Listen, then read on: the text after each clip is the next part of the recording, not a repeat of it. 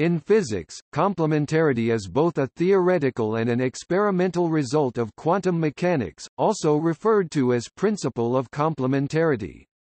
It holds that objects have certain pairs of complementary properties which cannot all be observed or measured simultaneously. The complementarity principle was formulated by Niels Bohr, a leading founder of quantum mechanics. Examples of complementary properties that Bohr considered: position and momentum, energy and duration, spin on different axes, wave and particle-related properties, value of a field and its change at a certain position, entanglement and coherence. Topic: Concept. For example, the particle and wave aspects of physical objects are such complementary phenomena.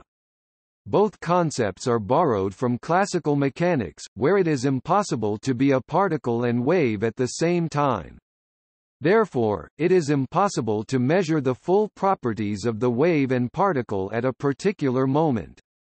Moreover, Bohr implies that it is not possible to regard objects governed by quantum mechanics as having intrinsic properties independent of determination with a measuring device, a viewpoint supported by the Cauchy-Specker theorem. The type of measurement determines which property is shown. However, the single and double-slit experiment and other experiments show that some effects of wave and particle can be measured in one measurement.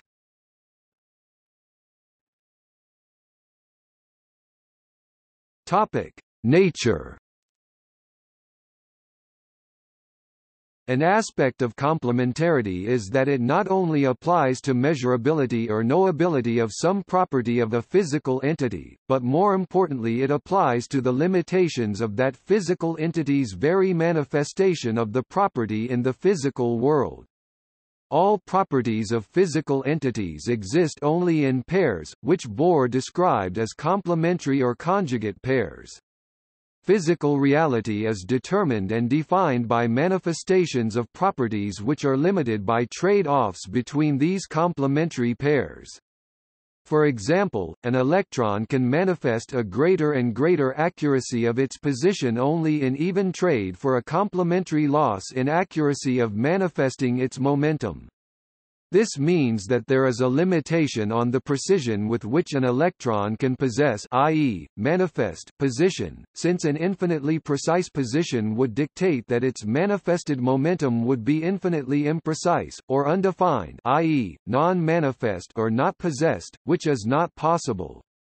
The ultimate limitations in precision of property manifestations are quantified by the Heisenberg uncertainty principle and Planck units. Complementarity and uncertainty dictate that therefore all properties and actions in the physical world manifest themselves as non-deterministic to some degree. Physicists F.A.M. Frescura and Basil Hilly have summarized the reasons for the introduction of the principle of complementarity in physics as follows. In the traditional view, it is assumed that there exists a reality in space-time and that this reality is a given thing, all of whose aspects can be viewed or articulated at any given moment.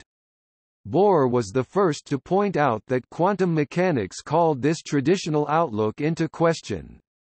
To him the indivisibility of the quantum of action, which was his way of describing the uncertainty principle, implied that not all aspects of a system can be viewed simultaneously.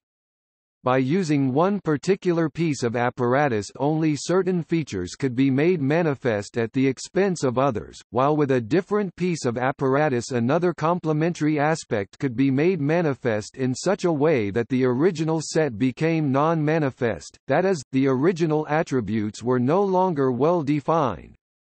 For Bohr, this was an indication that the principle of complementarity, a principle that he had previously known to appear extensively in other intellectual disciplines but which did not appear in classical physics, should be adopted as a universal principle. The emergence of complementarity in a system occurs when one considers the circumstances under which one attempts to measure its properties. As Bohr noted, the principle of complementarity implies the impossibility of any sharp separation between the behavior of atomic objects and the interaction with the measuring instruments that serve to define the conditions under which the phenomena appear.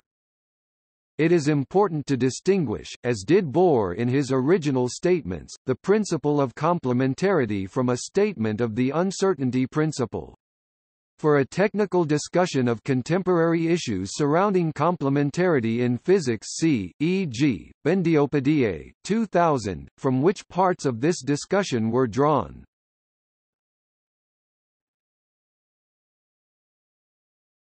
Topic: Additional considerations.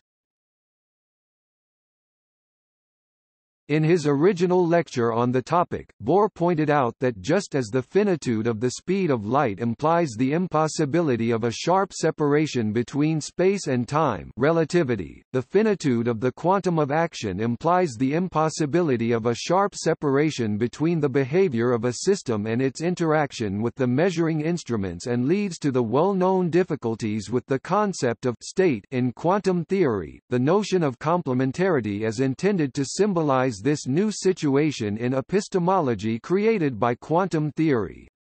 Some people consider it a philosophical adjunct to quantum mechanics, while others consider it to be a discovery that is as important as the formal aspects of quantum theory. Examples of the latter include Leon Rosenfeld, who claimed that complementarity is not a philosophical superstructure invented by Bohr to be placed as a decoration on top of the quantal formalism, it is the bedrock of the quantal description. And John Wheeler, who opined that Bohr's principle of complementarity is the most revolutionary scientific concept of this century and the heart of his 50-year search for the full significance of the quantum idea.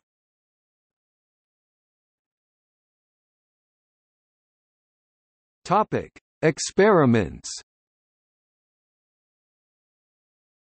The quintessential example of wave-particle complementarity in the laboratory is the double slit. The crux of the complementary behavior is the question, what information exists, embedded in the constituents of the universe, that can reveal the history of the signal particles as they pass through the double slit? If information exists, even if it is not measured by a conscious observer, that reveals which slit each particle traversed, then each particle will exhibit no wave interference with the other slit. This is the particle-like behavior. But if no information exists about which slit, so that no conscious observer, no matter how well equipped, will ever be able to determine which slit each particle traverses, then the signal particles will interfere with themselves as if they traveled through both slits at the same time, as a wave. This is the wave-like behavior. These behaviors are complementary, according to the Englert-Greenberger duality relation, because when one behavior is observed the other is absent. Both behaviors can be observed at the same time, but each only as lesser manifestations of their full behavior as determined by the duality relation. This superposition of complementary behaviors exists whenever there is partial which slit information. While there is some contention to the duality relation, and thus complementarity itself, the contrary position is not accepted by mainstream physics. Double-slit experiments with single photons show clearly that photons are particles at the same time as they are waves. Photons impact the screen where they are detected in points, and when enough points have accumulated the wave aspect is clearly visible. Also, the particle and wave aspect is seen at the same time in photons that are stationary. Various neutron interferometry experiments demonstrate the subtlety of the notions of duality and complementarity. By passing through the interferometer, the neutron appears to act as a wave. Yet upon passage, the neutron is subject to gravitation. As the neutron interferometer is rotated through Earth's gravitational field, a phase change between the two arms of the interferometer can be observed, accompanied by a change in the constructive and destructive interference of the neutron waves on exit from the interferometer. Some interpretations claim that understanding the interference effect requires one to concede that a single neutron takes both paths through the interferometer at the same time. A single neutron would be in two places at once, as it were. Since the two paths through a neutron interferometer can be as far as 5 cm to 15 cm apart, the effect is hardly microscopic. This is similar to traditional double-slit and mirror interferometer experiments where the slits or mirrors can be arbitrarily far apart. So, in interference and diffraction experiments, neutrons behave the same way as photons or electrons of corresponding wavelength.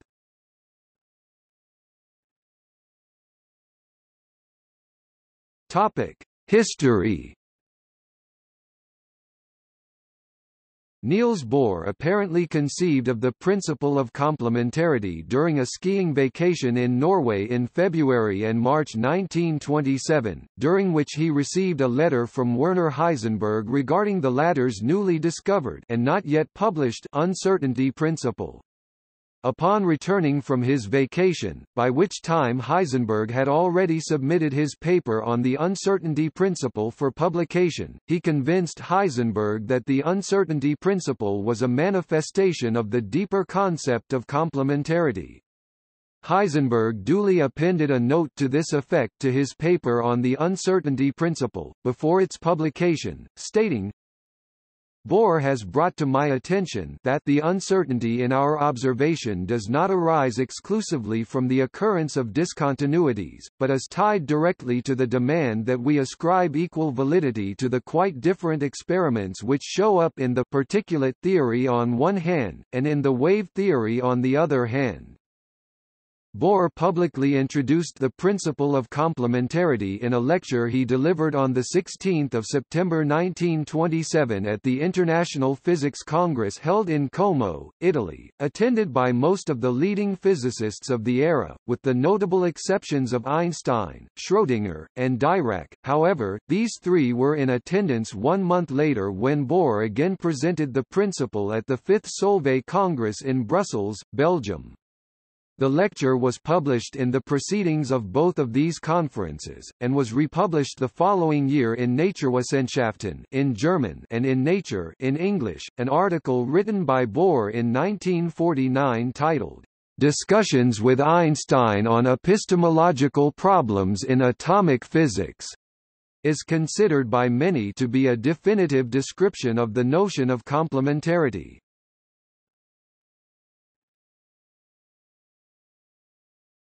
Topic. See also: Afshar experiment, Bohr-Einstein debates, Englert-Greenberger duality relation, Ehrenfest's theorem, interpretation of quantum mechanics, incompatible observables, quantum entanglement, quantum indeterminacy, transactional interpretation, Wheeler-Feynman absorber theory, Pontryagin duality, Fourier transform.